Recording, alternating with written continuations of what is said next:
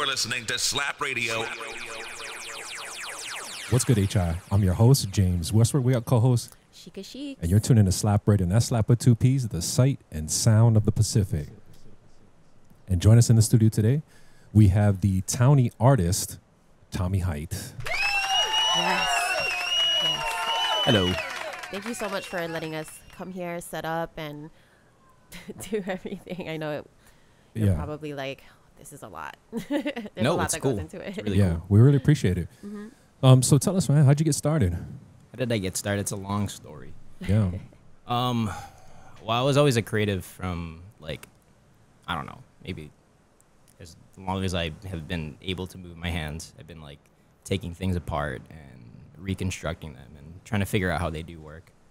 Sorry, I don't know if this mic's, like, cutting out. Yeah, no, you're good. You're good. Okay. But I think, like, a hard start would be when I was 11, I started to draw. I decided to be an artist at that age. And I was just hanging out at the park. I was watching people, like, draw graffiti in sketchbooks. And I got into, like, street art. But it was really when I got into UH, I got into the Bachelor's of Fine Arts program, that I started to curate this identity, create this narrative of what I'm doing, and that's kind of what people know me now as not graffiti artist, but just actual painter. Yeah. So graffiti artist, you used to do graffiti? Yeah, I mean, just like any other teenager growing up. Yeah. Yeah. Okay. And how'd you find your way into graffiti? It was ubiquitous. It was all around me. Everyone was like that. We're talking about, like, early 2000s. Like, that was kind of also, even if you look back, like, just 20 years ago, like, art history, that's kind of like the boom of street art becoming kind of like fine art. I know that, like, LA was, like, really jumping onto that. LA galleries, like, for example, David Cho, right? Like, he did his Facebook thing, and then all of a sudden he was just, I mean, that was more of, like, an investment, right? But yeah, like, it was ever surrounding. Like, I'm immersed in, like, golden era of hip hop, 90s, right? Like, I was born in the 90s, and I'm, like, coming into the 2000s, growing up, hip hop music, street art. That's just what, like, if I were living in Europe where painting was, like, say, like, the 1500s, like, Dutch golden era painting, you know, you start early, you get into a trade school, you don't get into it later, you just like that's, you decide what you want to do, like, early in life. And that's kind of like what I did. I was like, as soon as I wanted to start drawing, I knew I wanted to be an artist. And so I had this kind of, like, reputation throughout high school. It was like, oh yeah, that's the guy who draws. And then I had this idea. I knew that I was going to go to college. My grandma, she set aside a fund for me and my brother to go to college. So it was a blessing to be able to know that I'm going to get a higher level of education guaranteed if I could get into a university. And then I did. I had, like, issues in school, just like anyone else, but It's transitions, right? Like, going in school and, like, being surrounded by so many different people. So you're going through, like, finding yourself during that time. Yeah. Was anybody in your family artists, or you were influenced by? Definitely my mom, and later come to find out my auntie was, like, she did end up moving to New York, and that's, like, a whole nother recent story too. I'm about to move to New York. Yeah, yo. And she's been, like, my family connection out there. Oh, she must be very supportive too. Oh, like, she's like waiting for us to be out there for, like, years. Nice. Yeah. She probably help you connect to other artists there as well, or, like, is she still doing art? Or, I mean, I guess everybody's doing art all the time, right? So. Yeah. She's still an incredible drawer. She's not like practicing at all. Like, not for years. But she gives, like, really good insight, and, you know, there is that whole generation that she grew up in throughout the 80s, like, in New York, that she does still, like, eclipse, like, artists. Like for instance, well, unfortunately he just passed away. But what was his name? I'm so sorry, I'm blanking. Ashley Bickerton.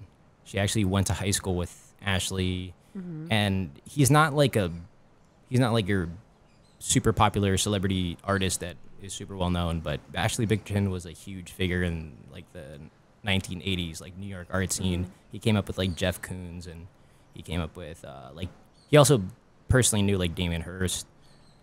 But Ashley Bickerton, a lot of people don't know, grew up a little bit in Hawaii. He went to Kalani, and a lot of his work revolves around this sort of hyper fantasy of like tropical climate, tropical environments. I don't off the top of my head remember his entire biography, but I know he did go to Kalani, and he knew my auntie, and it was like she was trying to connect me with him for years, but then he unfortunately passed away. He was dealing with this condition that took his life within the past couple years. So that was really sad, but I think he was a really happy-go-lucky guy, and like the way he did go out, like he knew it was coming. But it's kind of scary when that happens. Yeah, You're like, but he was made. Like he had it. He's got this amazing house studio in Bali, and he's got this really cute new family, which is unfortunate because he just had a child. I think he had like 1 or 2 recently, and now he's departed this world. But he was really, and that's, I feel, the way he would say it. Like, I'm about to depart this world. But he's also been a huge influence. Yeah, I mean, yes and no. But eerie but beautiful, it's like, yeah. Okay. Yeah. But he's been a huge recent influence in my work as well, utilizing like multimedia, different, like elevating oil painting to more structural, like not structural, but like sculptural pieces. So in this new body of work that I'm about to have a show this coming Friday, there's a lot of like, I don't know. I call them relics because it's like multimedia sort of pieces that relate to the work visually, now physically attached to the painting itself. So in that respect, it's like a first, secondhand relic. Things that are framing the paintings, or things that are like, you see it painted and then now you see it like physically attached to the painting. And he did a lot of stuff like that. But again, he had like probably like a factory of like, it's really hard to do purely that. Like his work was just insane. Like it was it was all just sculptural. Like you need like a factory to produce, like to execute work like that. But yeah. So just kind of picking up where we left off, you were talking about you got into school. You're doing school. Yes. Okay. So walk us through that. When you actually started studying art. Yeah. I've always been a fan of history, and I think that shows in the work. I have a lot of nods to classical paintings, whether it be the frame, or I did do a show that was literally takes on classical portraits, and that was one of the last solos that I did. But getting into art educationally, like getting to the Bachelor's of Fine Arts program, you have to kind of zero in on a narrative, on this, like you have a teacher coaching you. It's like you're going through this course, this like intensive program, which is amazing. It was something that I'd like, it was this world of art that I knew that was the direction that I wanted to go, and then now I'm learning how to get into that. And it was awesome. It was a blessing to be able to be a part of that program. And you learn, you always know that it's not like, if you want to get into this, what is defined as fine art world, it's not what you think. People always say it's not what you think. And it really isn't. You do find that you might stray away from the essence of what drives you to create, but that's just kind of the reality of life to begin with. I mean, anything you do, it's never what you think. So it's a lot of like connecting, like we are doing now. It's a lot of networking. It's a lot of like, you know, are you considering how much like what are you trying to do with your work? And you don't want to stray too far away, from like your original intent.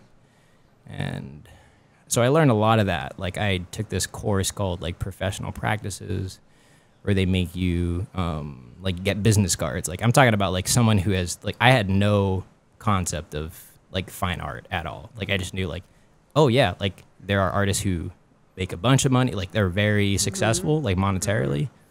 And then there's also artists that are just really good, and unfortunately they had a really hard life. And I knew that I don't want to have a hard life as much as I can help it. Yeah. So let's do this, right?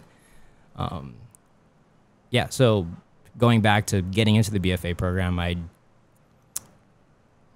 you want to have like this sort of identity, like what are you trying to do? You're boiling it down to the essence of who you are, why you're creating. And that's kind of like, it was the first step that I ever took towards that direction. And I just started to, sorry. No, go ahead. No, I mean, I kind of grasped that concept, digested it, and then I realized like, like I grew up on Oahu, like, and I was a townie. Like I didn't like to go to the beach. Like I like to, like we skated, we defaced property, you know, like we see this crazy homeless situation. We don't, like I had little interest in like the beauty of like the beach or the stuff. Oh, right. Yeah. So I mean, I'm not like I can't say that I like everyone struggles, but like I didn't grow up in like this harsh environment. You know, I'm not trying to like spit that narrative at all. Right. But if anything, I'm just kind of like not fantasizing, but like poetically displaying what I admire about what would otherwise be viewed as just like ugly. You know, like I love to beautify the ugly, or just like let people understand how I see like this grimy side of Hawaii. Right. And I mean, it's not like I guess it's grimy, but like that's what it is. Like it's fun, you know. Yeah, and you know, a lot of people have this conception of Hawaii, right, where it's like, oh, it's paradise, it's beautiful, and a lot of people in the last few years, especially after COVID, they move here and they're like, I just felt like it was my calling, and I wanted to change my lifestyle, and I felt like Hawaii is something. And then they move here and they realize like it's hard, you know, it's not easy living here and all of that. But I wanted to ask you about the BFA program. Have they always had that for a while? Yeah. Because it's kind of like guiding you into, or preparing you mentally with business cards, like you said, and trying to make sure you know what your goal is. Yeah. Because in art, it's really hard, right? Like a lot of people are like, they downplay your artistry and your passion for it, whether it's music, painting, or videography or anything. How did you get over people trying to tell you you're not going to make it? Or have you ever had anybody judge you for your passion? Oh, definitely. I mean, like everyone goes through that, right? And it's just a matter of like being focused, keeping your eye on the ball, and like making the right decisions. As far as, sorry, that's our background now. Yeah. It's like people like racing on the street or something. Well, that's the realness. I didn't know if that was like a sound effect you're like playing. No. But going back to your question about the BFA program, it's pretty, like if there's an art program in a university, it's pretty standard. So that's good. There's kind of like two general initial directions you can go as an artist in the education, in higher education. You can get like a BFA. You can get a BA, which is a bachelor's associates, right? There's no intensive program. There's no accepting. You can just declare it and then qualify, and then get your degree. Or you can you can go for a BFA program. So fine art is kind of defined as more of like a self-directed. You're not necessarily going to be doing a lot of like commission work, though everyone does. You're gonna be like you're gonna have your own identity of what you're doing, and that's not to say that you can't get a BA and do that, but the BFA program generally is just a more intensive program, a lot more supportive. You have, as far as UH goes, all of the teachers were like practicing artists, and a couple like did take like sabbaticals, and they're traveling, and it really is inspiring to see that. One of my painting teachers, Deborah, during the summer, she has an apartment in the Lower East Side of Manhattan, and she works with a gallery, and it was really cool. The first time that I went out to New York, I met up with her, and she actually did like this random summer, I don't know what you would call, like a summer school course where she has like a small group of students that meet up in New York, and she just like shows them around and just kind of like makes some connections. So when I got into Deborah's class and I was really interested in New York, I reached out to her and I was like, hey, like I heard you did this course, I heard you discontinued it, but I'm planning on going out to New York and like this summer, like what do you think about like showing me around? And it was really cool because I went out there, and though she did discontinue the course, she was still there for you. She was there for me, but there was also 3 other UH students. I think 1 alumni, 1 BFA, 2 BFA, or no, sorry, MFA, and then me. And then she showed us like 5 openings in one afternoon, which is like insane. Like that's a lot of things going on, right? And it was really cool. We were like hopping on the trains. That was like my first introduction into New York City. And yeah, so just that in general, like if I hadn't got into university, got accepted into the BFA program, like was that kind of driven to do this as a career, like I wouldn't have had that like opportunity on the table. So yeah. So do you do art full time? No. Some people, it's funny because like the culture of being an artist sometimes is looked down upon if you're not like a full-time, at least like you're working under someone or your main source of income isn't just from art. But the way I see it, I'd rather be, especially if I want to be self-directed, I wouldn't want to have like a hindrance on my direction by like working. Like I don't want to just do commission work. Right. Because it's just going to distract me from like what I'm trying to do, what I'm trying to portray, and then like just kind of you end up like selling out. Not selling out, but like you're just distracted for the most part. Yeah, art is a very not complicated. I guess it's just hard to. What's the word I'm looking for? But I understand what you're saying, because even with hairstylists and people don't want to just do commission, they're just trying to figure out a way to create like a bigger picture where it's just portraits and all that stuff. But how do you balance it all? Living here, it's very hard. Yeah. It's very hard, especially as an artist like yourself, but I'm sure you work as well with everything. And with the news that you told us today, how are you finding balance in your day-to-day life and also trying to stay focused and stay true to your art at the same time? Yeah, I mean it's been years in the making, and I knew that from the age of like 19, 20, if I want to be an artist, I'm gonna need like a solid source of income to subsidize like time to create art. So everyone knows like getting into the food and beverage industry, like you're not just getting paid hourly, you can make tips. So yeah, it's a lucrative work environment, and I started working in a restaurant when I was 19 and have been I think that was like 10 years ago. I'm about to turn 29 this year. And yeah, so 10 years ago I got into the food and beverage industry, and I knew that was going to be the key for me to not have to, like, for me to subsidize my expenses in order to create art. So work less hours, make more money, and then have more time to make art. And I worked towards that goal for, I would say, until the past about 4 years ago, when I started to really make, I found out that like bartending, like you can make good money bartending, and I really, and not only that, I learned a lot from working in the service industry, like how to talk to people. Actually, when I first got into college, I think the first or second major I declared was communicology, which is a really random sounding. It used to be speech, and then it turned into communicology, and it was a study of communication. They had to make a scientific version. Right?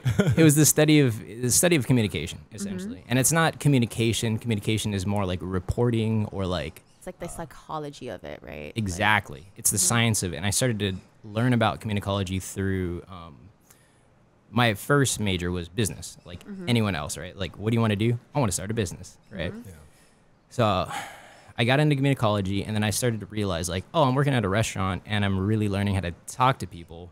And, like, because I found it fascinating to learn how to communicate and to talk to people. Right. Like, everything, physical, nonverbal, verbal, like, body language, exactly. all of that. Yeah. And just giving your energy and trying to get them to respond to you. Yeah. It's kind of like doing a podcast. When you're talking, you're just trying to find open-ended questions and trying to get them to be more comfortable.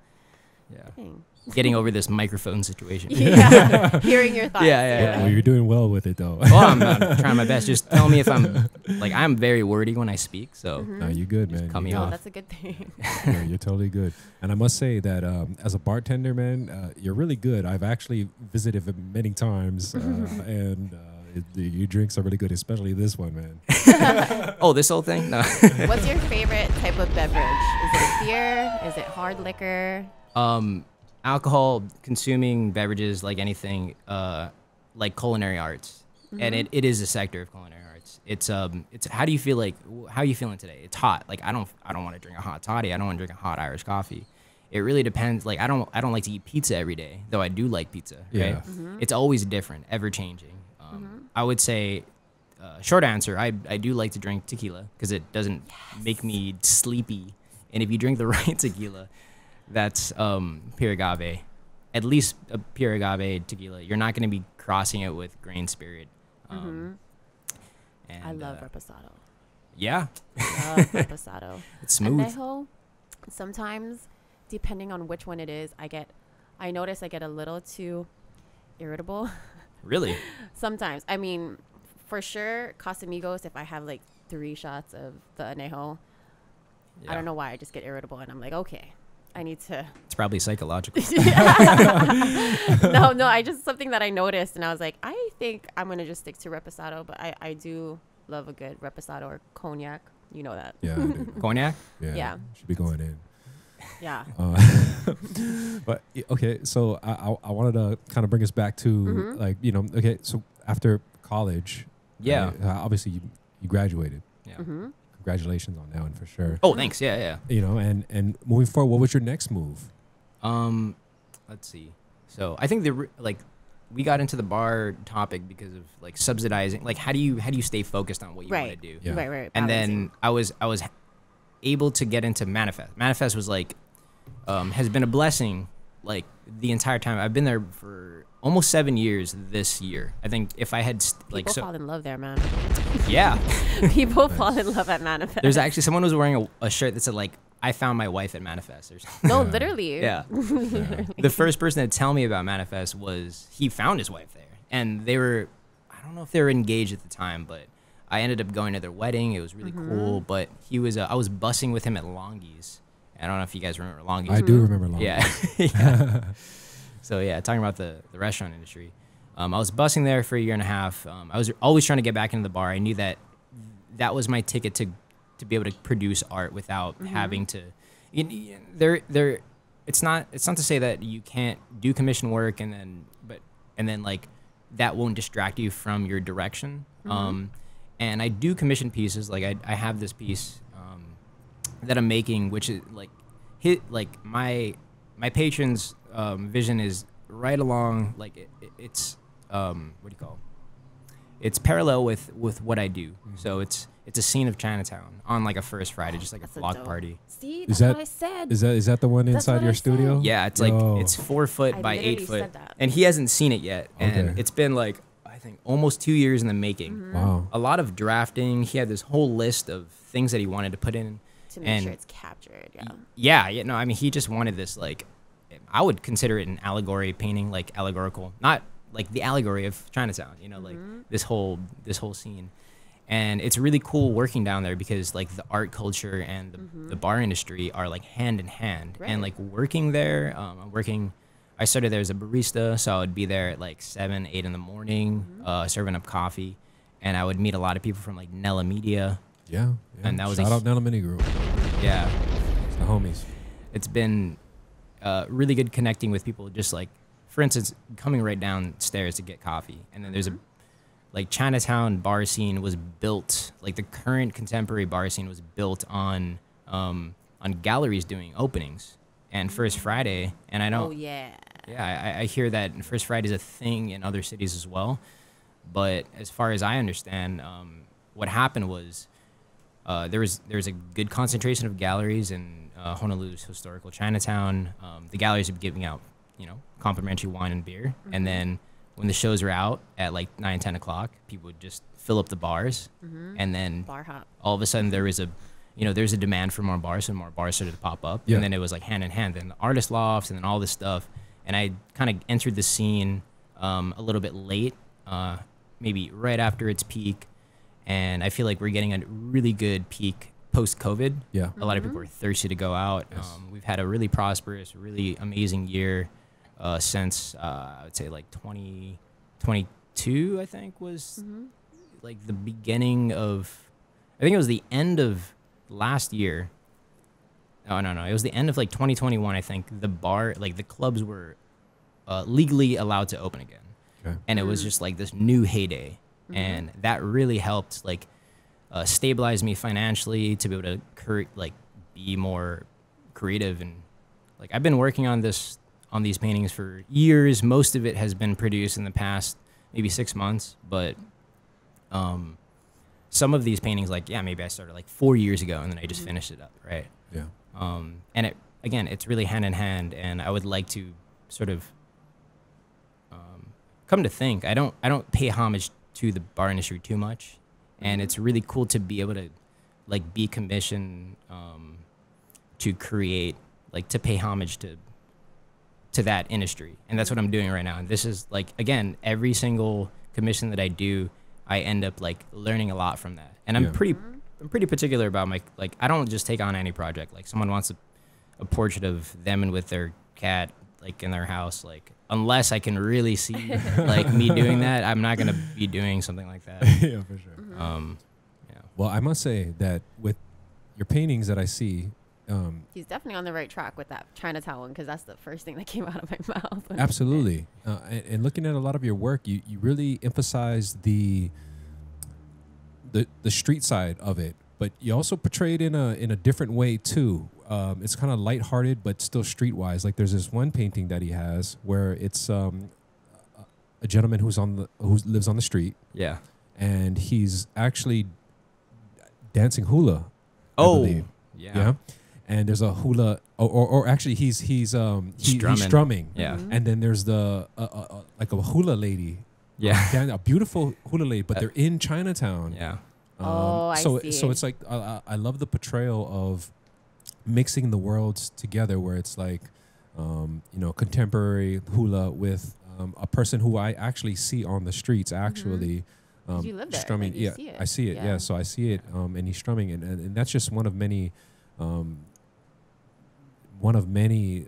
like descriptions of what you have. I mean, right in back of you, you have, you have the cones, and I see the cones prevalent in a lot Like, of your. I feel like your I've seen that paintings. in real life. Yeah. You know? So you portray it. You portray the real life of, like you say, the everyday life here in Hawaii that we see that you have going on, which kind of brings us to what you got going on happening coming up. You have a show happening. Yes. Yeah. Cheers. Oh, yeah. Thanks. Cheers. Yeah. Cheers to that. man. Cheers to you guys. Thank you for having Yeah. me, but also you're here. So Yeah. It's kind of like, no, You're sorry. having us. Sure, We're yeah. having you. Well, we're I feel having like- you're having us. Especially within this, like talking to a microphone, like listening to, like this context, like I feel like I'm in your world. So Yeah. thank you for having me. I Yeah, appreciate of course. you. No Yeah, doubt. No doubt. But I really am. Yeah. Thank you for being here. All right. So you were talking about Oh yeah, writers. creative block. Yeah, Creative how do you block, get yeah, over it's your like- creative creative blocks? blocks. Yeah. And again, like like maybe in the future I'm gonna have another severe like creative block situation. 1000%. I don't think everything is going to be perfect all the time. Yeah. But one way that I've recently got around it is I'm super ADD, so I'm always like all over the place. But when you're trying to build an identity as an artist, you want to stick with like a focus, right? Like a narrative, a statement, whatever. What are you trying to do? What are you trying to get at?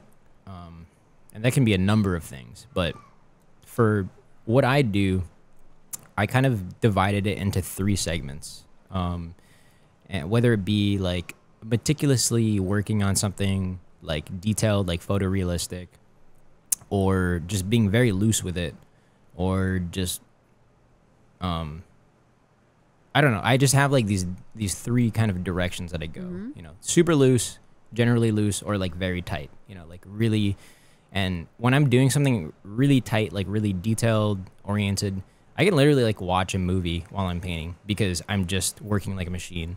If I'm super loose, I can only ever listen to music. And anything in between, I can listen to like an audiobook. Maybe I can glimpse at a movie or something.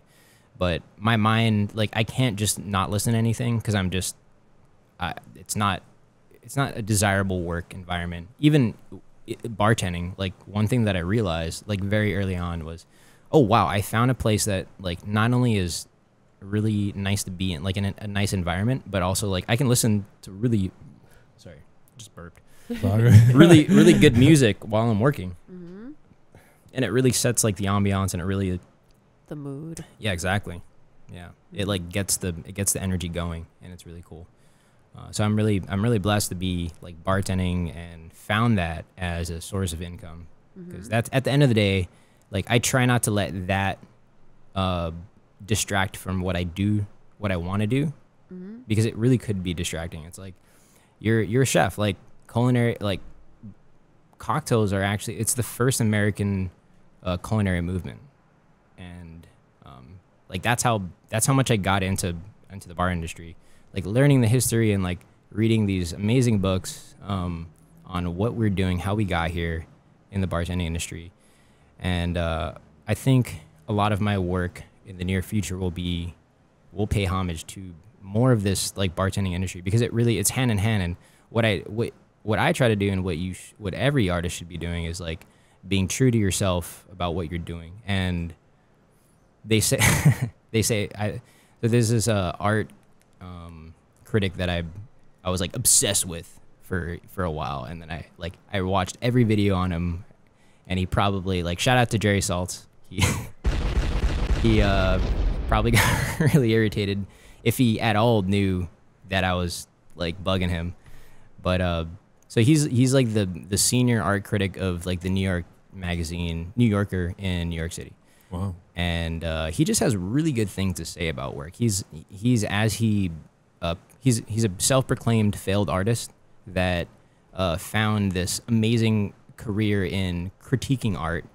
And my teacher actually knows of him because she works in New York and shows and works in New York.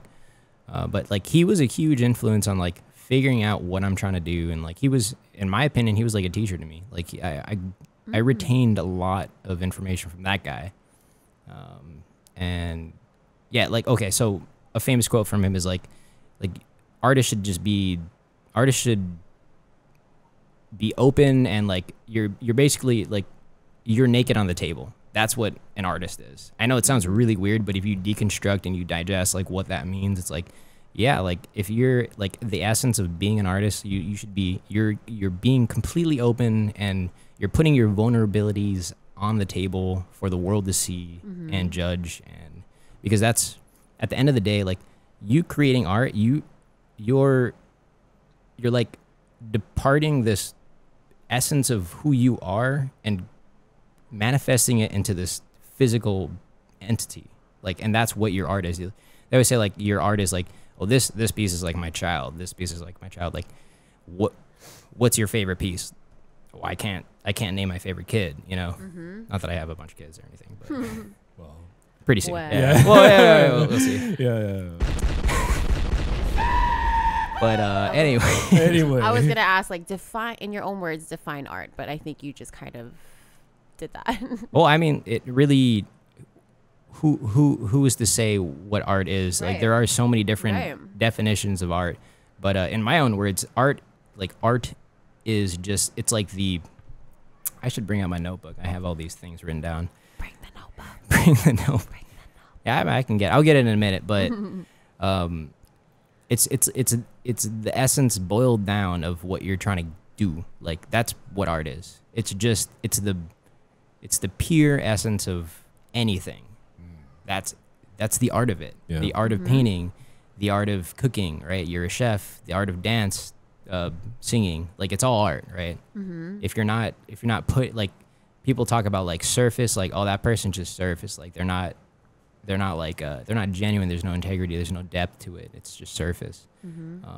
Art, defined, in my opinion, is just like the essence of what you're doing. It's boiled down. It's a reduction. It's simplified, and it's relevant today. So there's what is art, and then what is art, what's hot today. So there's a lot of things and a lot of different opinions, and there's a lot of different countries, and there's a lot of different cultures. So to define what is hot is it's subjective.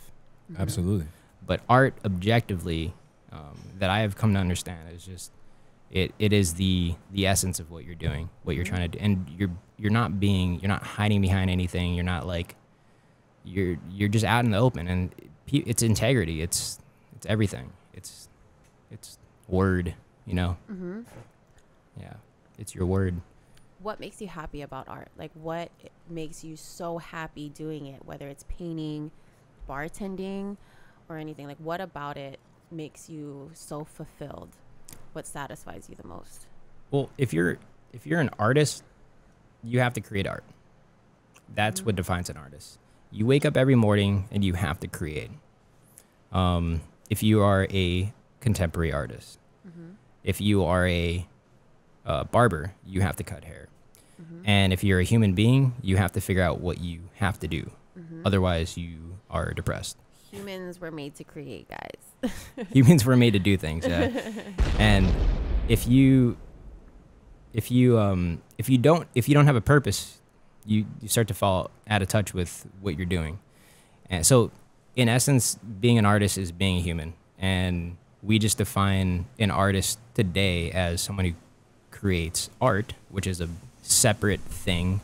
But it's becoming like a lot more lucrative, a lot more open today and age. It's not just like the old crusty, like, oh, I made a painting and this is how much it cost, and the gallery gets half, and now I'm famous, right? And I'm successful. There are many different ways to get into the creative scene and to be an artist, and to make statements and to add to culture. Because at the end of the day, being an artist and creating art, you're I don't know. Yeah, it's so lucrative. It's like how, but in the essence, it is like, what are you doing? Like the fundamental, the fundamentals behind what you're doing. It's like it's a reduction that's boiled down. Yeah. I want to ask a question for Mikey. He wanted to know what's the significance about the cones or things that you like in triangular shapes. Triangular shapes. From what we noticed so far. There's a lot of triangles. That's a keen eye. There's a lot of triangles. Like, why triangles? Yeah. So two-dimensional art broken down is, I think, could be represented by two general directions, maybe three: composition, color, and then contemporarily, what do you call, like, purpose. Sorry, I'm like looking that way. I know. I was like, way. what's over there? No, I'm just like, when I look, I'm like just thinking, like, Yeah. but concept, right? So color, composition, concept. I guess 3 C's. Compositionally, a triangle is structurally sound, right? Like the pyramids, whatever.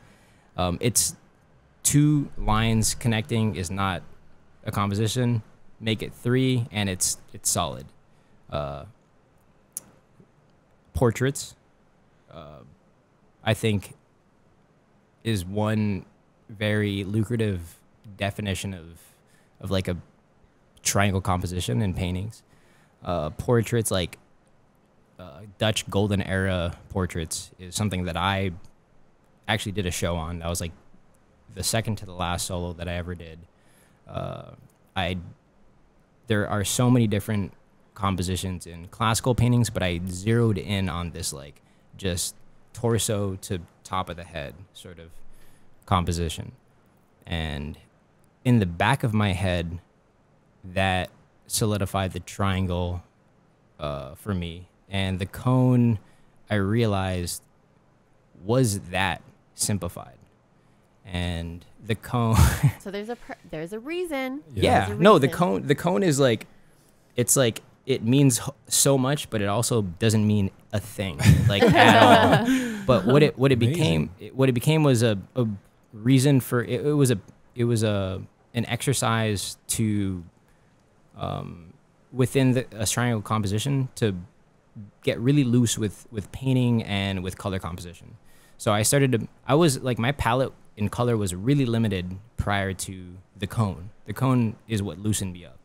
So I pay homage to the cone. Like a lot of people don't understand. A lot of people like might be like, oh, I'm so sick of these cones. But there's something about it, and I'll continue to paint it until I'm like through with it. Finished, yeah. Yes. Yeah. And I could paint it with like stars and moons, which is like the original. That was the first time I ever painted a cone, was because I saw it on a fire hydrant and it looked like Mickey Mouse from Fantasia. Okay. Wow.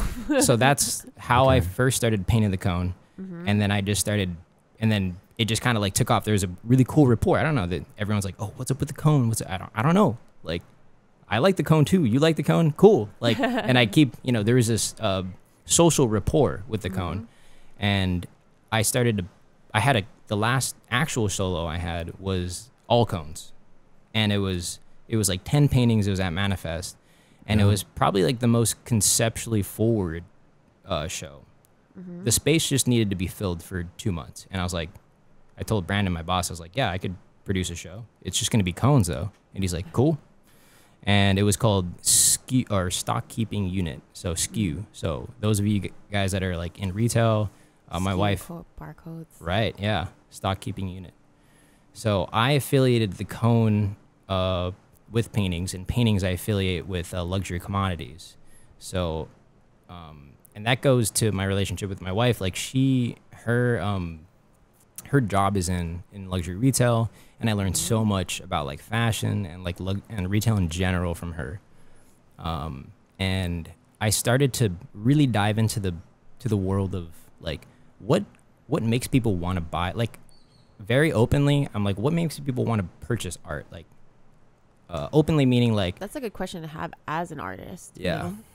like it shouldn't be the driving force of you creating work, in my opinion. As far as like my direction that I want to go, I don't want, like, it should just be like the price of pressure. the price of a painting has nothing to do with the painting itself. Okay. Right? Nothing at all. But it does. It does. It shouldn't, but it does. And that body of work addressed the relationship between the value of a painting and the painting itself. So the whole body of work was 10 paintings. It was 10 cones, and it was the theme of the show was, or like what was happening with the show was, the price of each painting would change every week. So and it went from $200 to like $2,000. Okay. So every week I had a different price on there, and I went online and did this like random generator number. So it was like super random prices, like $1,578 or something, Okay.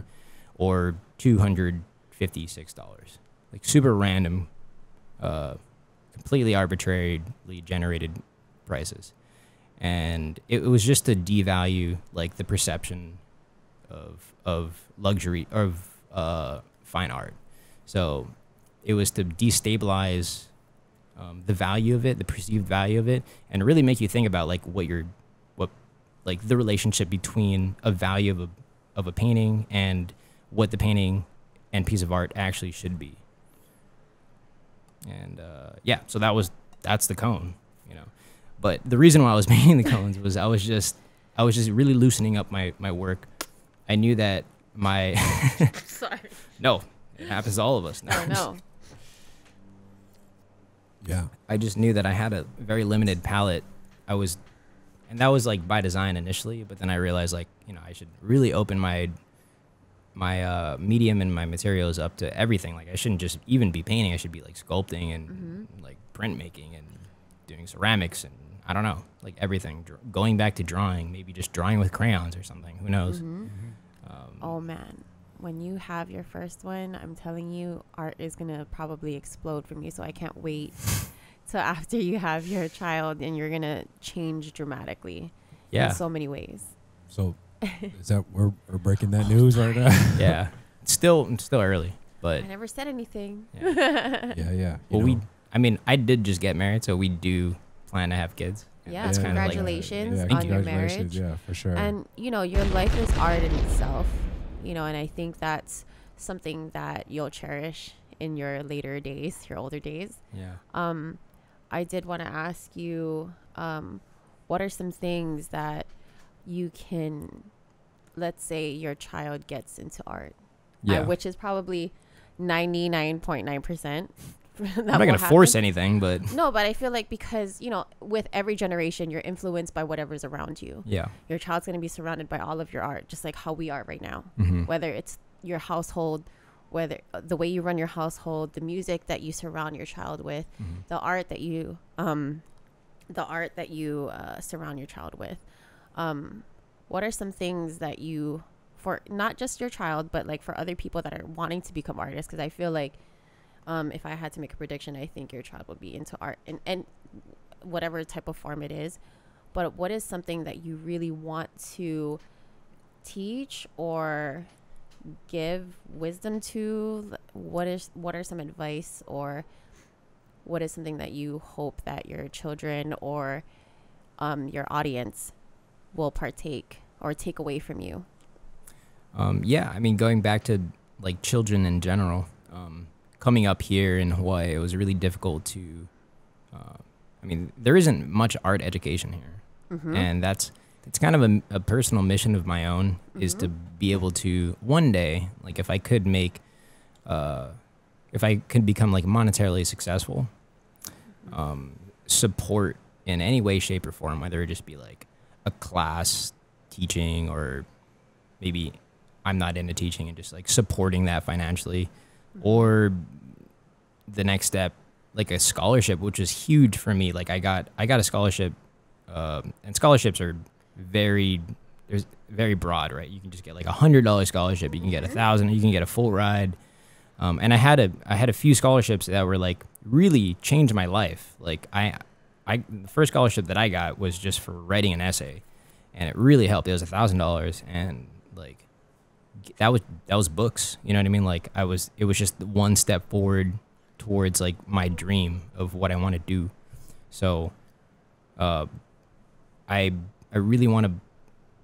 would really like to solidify art as a staple form of education in Hawaii. I think it's very crucial because it's very underappreciated.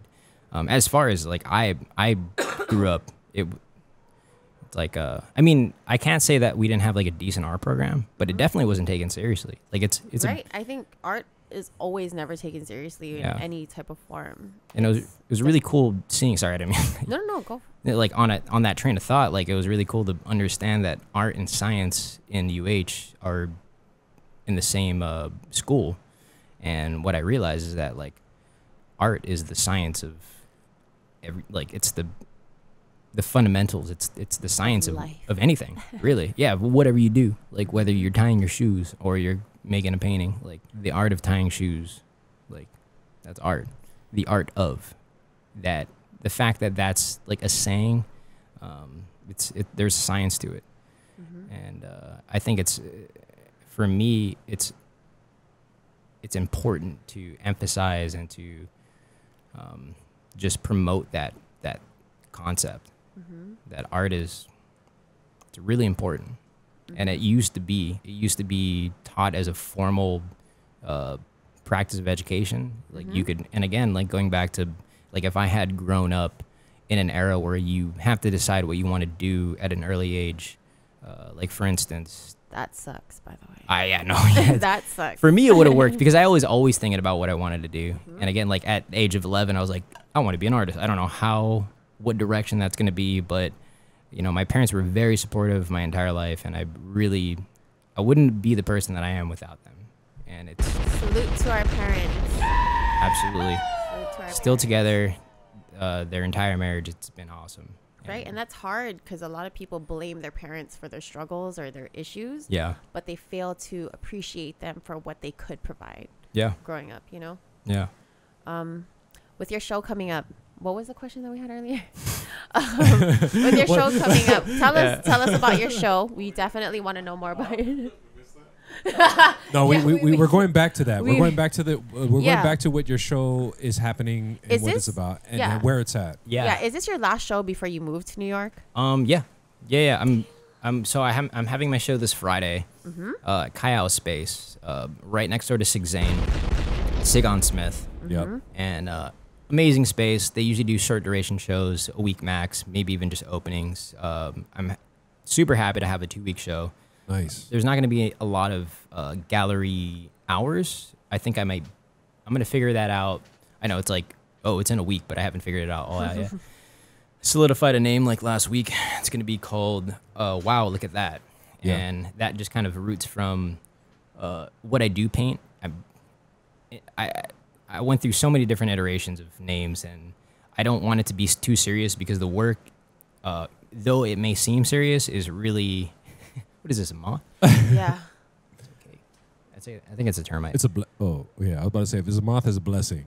The Yeah. termite, we just smash them. There isn't even Smashing. like, Smashing right now. you know what? It's hot. It's hot in Hawaii, guys. Yeah. It's hot. It is 84 degrees, Yeah. 57% humidity. Yeah. It's in the red zone right now. But Back to your show. Back to your show. yeah, no, I mean, so the show is, it's called Wow, Look at That. And it's kind of like a play on like, well, I mean, just cool art to see. You'd be like, oh wow, look at that, you know. But for me, I'm trying to emphasize like what I feel when I see these very normal scenes and objects, right? I mean, there are things that are going to be in there that's like, I think there's a couple sunsets. I have a couple new directions, like sky pieces that you've seen that's like behind me. Yeah. Really just, I mean, there is, Just got it. Okay, sorry. yeah, no, there's energy behind everything that you do, right? It's all communication, right? Yeah. There's a lot of energy behind it. Some is calm, some's intense, some's what the hell is going on here, right?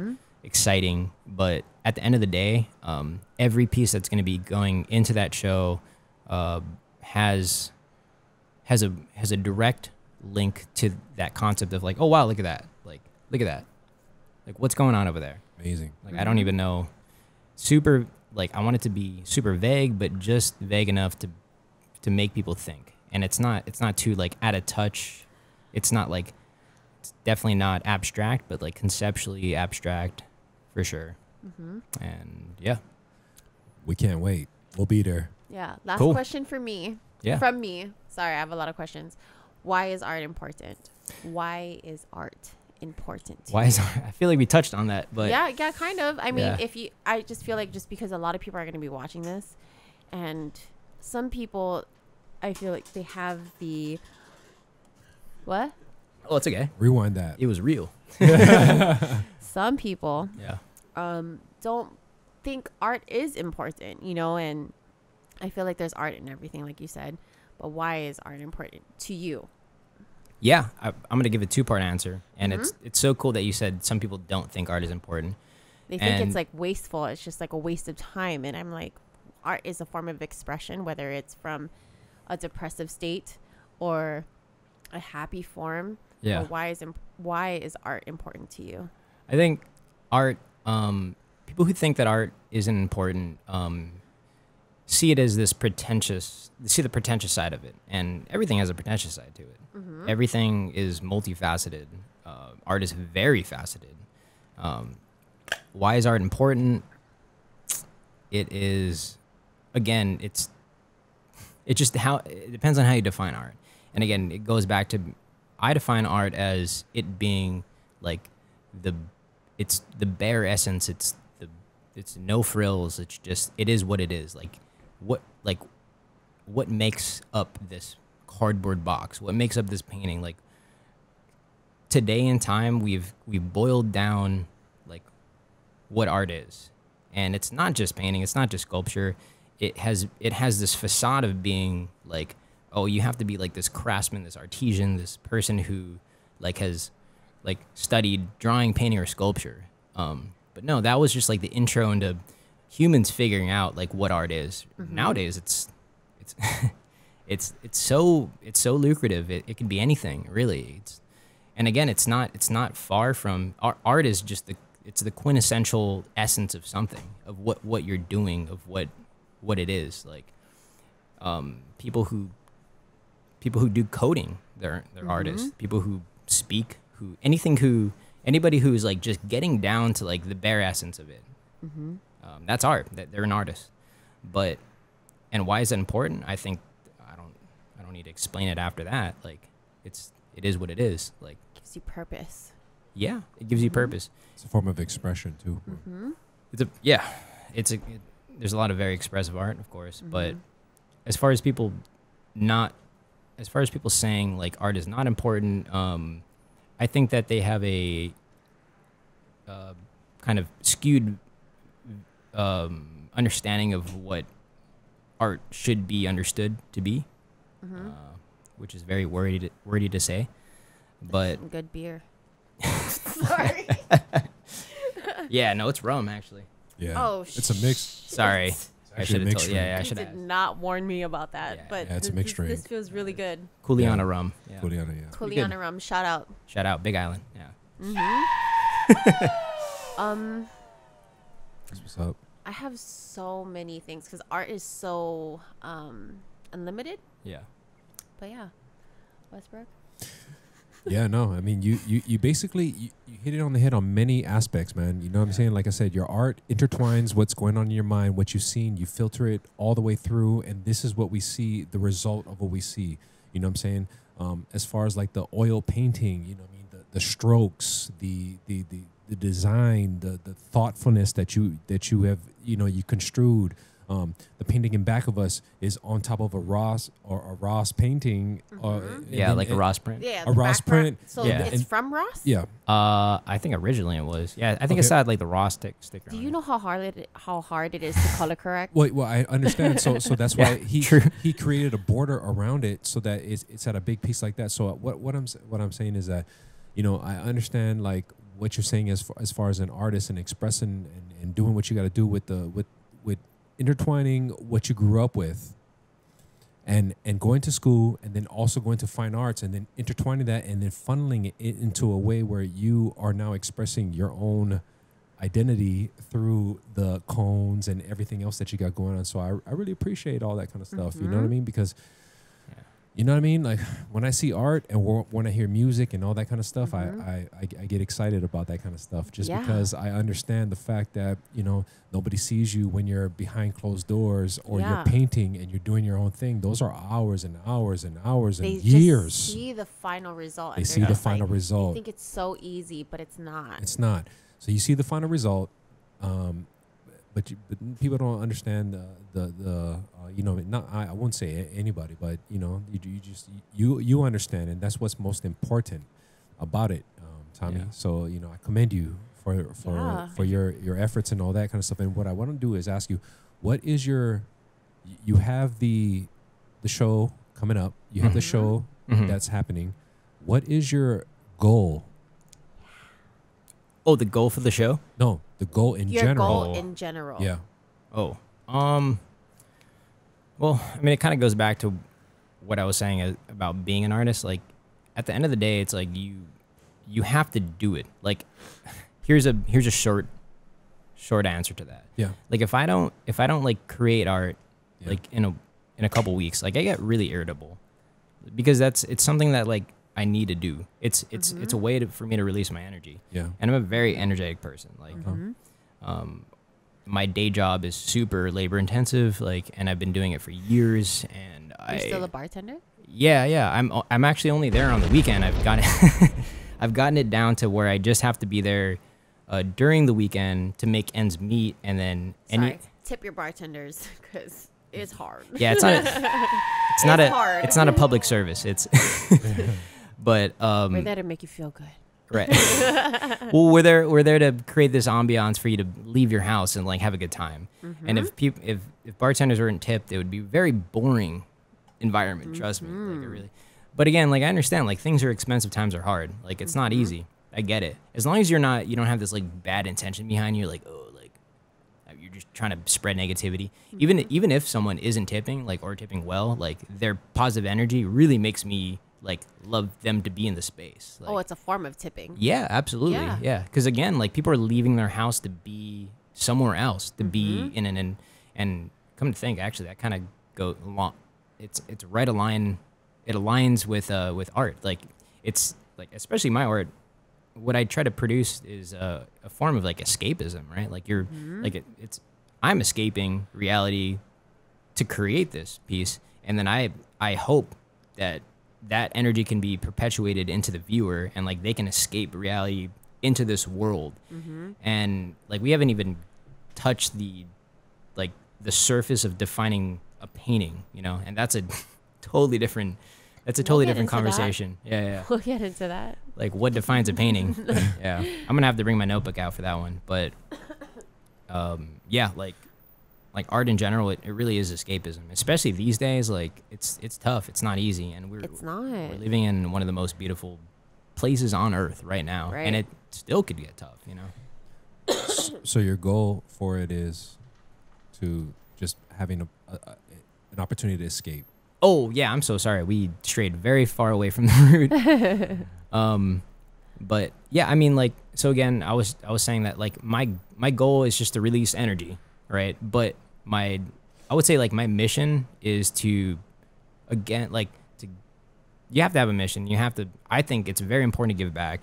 And if I could in any way, shape or form, like make something of myself, again, I told you that I'm moving in late July to New York City. I've always had an attraction to that city. I've always had an attraction to like urban environments in general. Yeah. Like originally it was San Francisco, but rooted back to New York to just like lost my train of thought, but just explore like my interest in a city and like in this lifestyle, and like because I'm not even touching the surface of what I'm trying to do here, Right. But at the end of the day, a strong goal for moving out there is to find a master's program to do, and then to see where that takes me, or maybe just like an artist in residency program. There's a lot of opportunities out there, especially just for a painter or like an artist in general.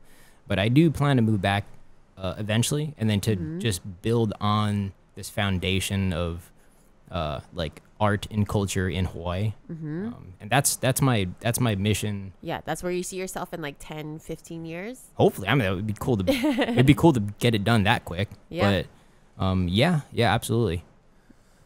What advice would you have for up and coming artists? Yeah. Oh, so much advice. Like I love doing talks to classes. I did a couple during COVID, and we did it like virtually. Because mental health is so important, and a lot of people get pressured from making money and trying to survive. Yeah. Like, what are some things that you can give to artists that love being an artist, but trying to survive at the same time? Because that's so important.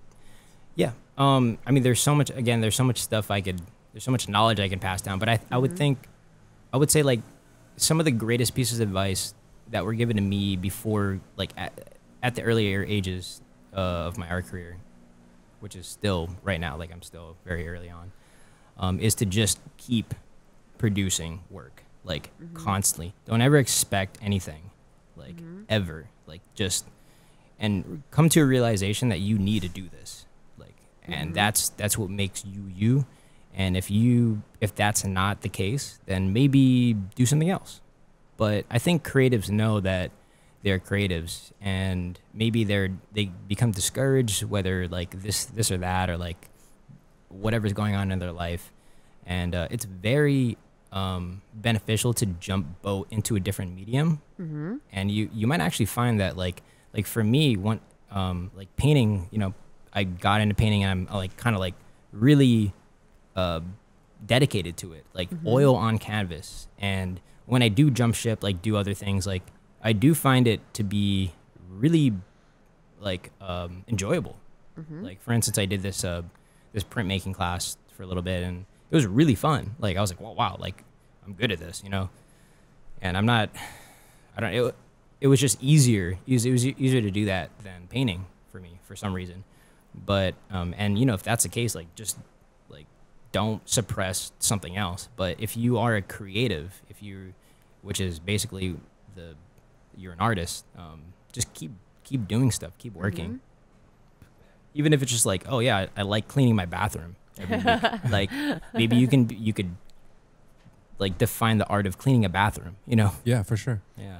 Okay, one last question for me. I'm sorry. No. I said last question earlier. If you weren't painting or doing art, Yeah. what would you be doing? This is really What? good beer. Whatever this is. If I wasn't painting, what would I be doing? Well, I don't know. What do you mean? He want to keep painting. Yeah. Yeah. I don't, Okay. Another question then. no, I mean that's a good question though. But I think that's good because that just means you're very confident in where you are. I think that if I wasn't, I would like to find out if I shouldn't be painting, like like as soon as I can, like so I can start doing what I should be doing. But I'm pretty content on what I'm doing, and I really am. I want to keep open to doing something else. Like absolutely, I'm actually really excited to figure out what next. Like what's next? Like when am I gonna get over painting cones? You know, when am I gonna get over painting in general? When will I be able to create something else that's not a painting? But I like the idea of like sticking to one thing and being consistent, because like my mind is all over the place. I'm super ADD, super ADHD. I think that's every artist. Yeah, they're trying to always satisfy whatever it is. Yeah. Yeah. Anything else? Yeah. Sure. Anything else you want to add? I mean, I told you in the beginning, like, stop me before I talk too much, but there's a lot of things I can talk about. But no, I mean, come check out a fun show Friday. Also, just try to be as real as you can. Don't think you need to be doing one thing if that's not if it's not feeling right. Yeah. In essence, I don't know. How can we follow you? Yep. You can look up my name on Instagram, but also my hashtag is Magic Staff, which is it's a nickname from growing up. It's a long story. We didn't even get into that. You can say it now. We kind of did. Magic Staff. Yeah. But go ahead. It's funny because like there are these like grandfathered names, and that's kind of why I didn't change my handle, because I started Instagram like maybe a year or two after it first started, and that was like my first name on Instagram. It was like, you know, it's like the street nickname, you know, it's just what people call you. And I just never changed it because I could never change it back, but maybe I should just let go. I don't know.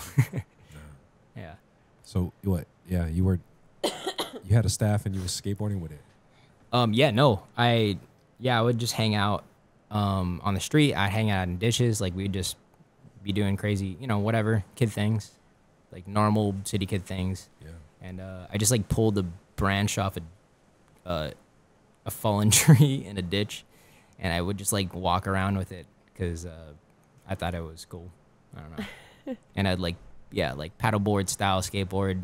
Like I didn't think it was weird. Like I think people were just like, oh, that's fucking rad. Like Yeah. And then people just started calling me Magic Staff. So, and then I just started writing it everywhere. And that was kind of like, that was like my name. You know, like if you hang out at parks or on the street, like Yeah, people, that was your signature. everyone got nicknames, right? Yeah. Like, I didn't even know your first name for a while. I just knew you as Westbrook. Someone was like, oh, James? I was like, and that's a pretty epic last name, by the way. Yeah. No Westbrook. Russell. Westbrook. Yeah. No Russell, James. You know, we really wish you the best and everything. I know you're moving to New York and you're starting a new life. We wish you all the best, especially with your your newborn that's coming. Thank you. Congratulations. And you know, from a mother's standpoint, you don't understand what's about to come. Oh, no, yeah. If you have a girl, I'm telling you, you're going to be like the biggest softie you ever thought you never Oh, she's going to be so spoiled. But I'm telling you, it's just a crazy experience to have kids because it's a mirror. And sometimes you look at yourself and you're in denial, but your art is going to explode. Yeah. I agree. You're going to give your kid a paintbrush, whatever it is, oil pastels. I wish you so much abundance of blessings and good health. Thank you. I'm telling you, the experience is going to be so different from where you are now. You're going to look back like 5, maybe even 10 years and be like, damn, my life is so different. And life is going to be a different, the definition of life is going to be different. Your art, the definition of art is going to be different. Yeah. And I hope, and I know that everything is going to be better. Yeah. And life in general is going to be, I don't know, just being a mom, it's so... It's more than you can ever say. Yeah. Yeah. Did your nail just fall off? Sorry. It did. Oh, it paused. Sorry. It did. I didn't want to like ignore But it. it's okay. No, It's okay. Yeah. Yeah. No, but Oh. I think just because I'm a mom of 2 girls, Yeah. if you do have girls, good luck to you because they will teach you a different type of patience. No, yeah. I mean, I just want a healthy baby, but like easy way out would be a boy, only because like I didn't have a sister or anything, so I don't like know. Are you an only child? No, I have an older brother. Oh, okay. Yeah. So I feel like for me it would be, like I would have a lot more wisdom to give to a son, but like, I'm super excited to like whatever, like either or, like, or if they decide to change their identity later, like that's cool. Like as long as they're happy and healthy is like my only concern. Yeah. I wish you so much blessings because your life you're moving, you're having a new child. There's so many turning points.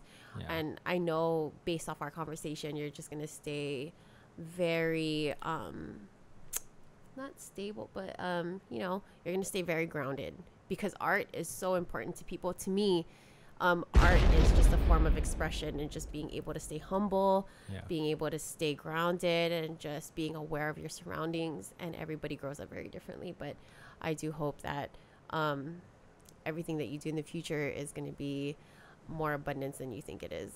Thank you. Yeah, Yeah. absolutely. Thank you for coming for the show. Once again, you tune in to Slap Radio, and that's Slap with 2 P's, the sight and sound of the Pacific. I'm your host, James Westbrook. We're co-host. Chica Chics. And obviously, we got Tommy Hite. Yes. Thank you. Till next time, my friend. Yes.